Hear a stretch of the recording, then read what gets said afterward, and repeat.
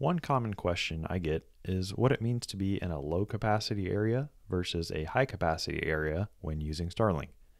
Now that there is no more Starlink waitlist, the subject gets a little bit more confusing. After all, if the waitlist is gone, there should be plenty of capacity everywhere, right? In this video, we're going to take a look at what it means when Starlink describes an area as low capacity versus high capacity.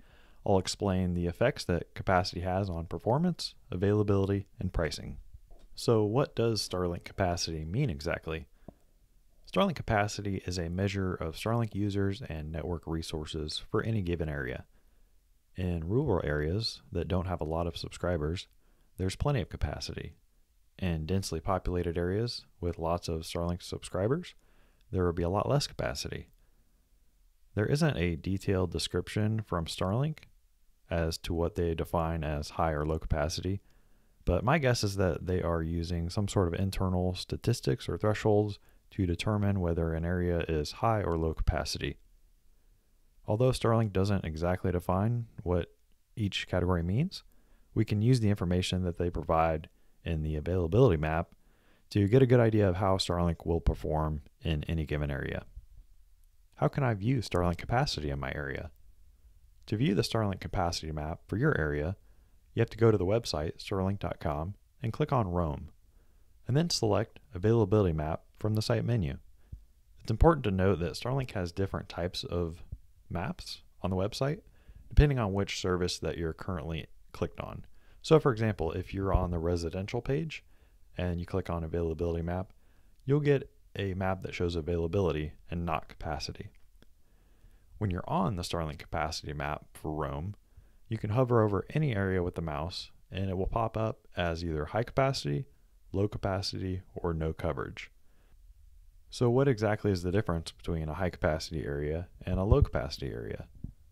Well, you can break this down into speeds, availability, and cost. Let's go ahead and start with speeds. Low capacity areas have more Starlink users and network traffic, so speeds will be slower, especially during peak hours, usually from about 5 p.m. to 11 p.m. Expect your download and upload speeds to be on the lower end of the published Starlink speeds.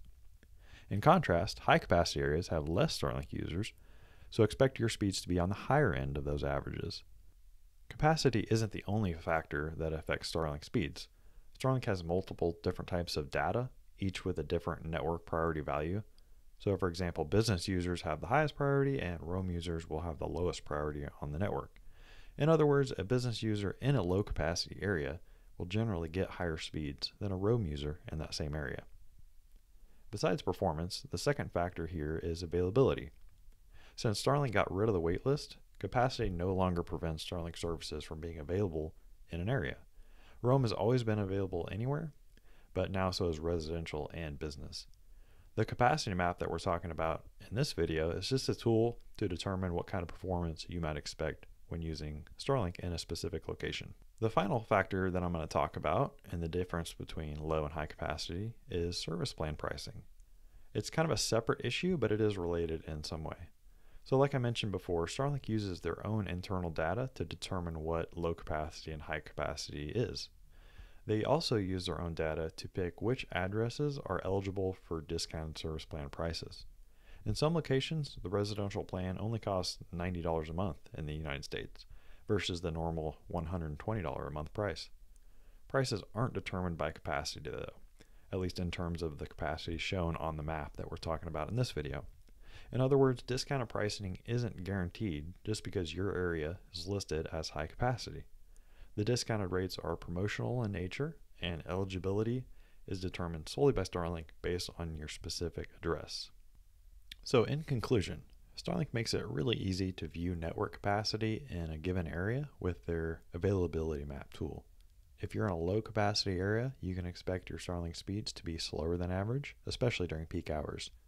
On the other hand, if you're in a high capacity area, you'll generally get higher than average speeds. If there's anything else you'd like to know about Starlink capacity or anything Starlink, please leave a comment on the video below.